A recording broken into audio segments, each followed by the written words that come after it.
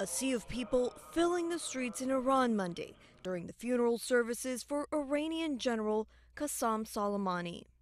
This just days after Iran's top general was killed by a U.S. drone strike at the Baghdad airport.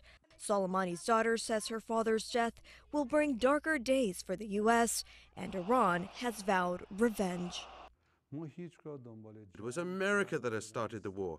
Therefore, they should accept appropriate reactions to their actions. Iraq's parliament voted Sunday to obligate the government to work towards removing all foreign troops from the country. Back in the U.S., thousands of troops are getting ready to deploy to the Middle East as tensions in the region continue to escalate.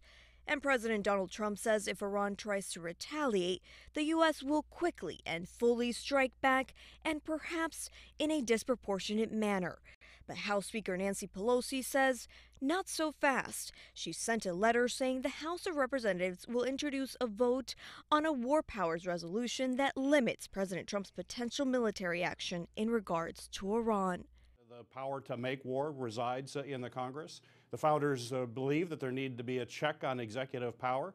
And we know when we go into a conflict anywhere in the world in the past, we're always stronger when we are united. In Washington, I'm Camila Bernal reporting.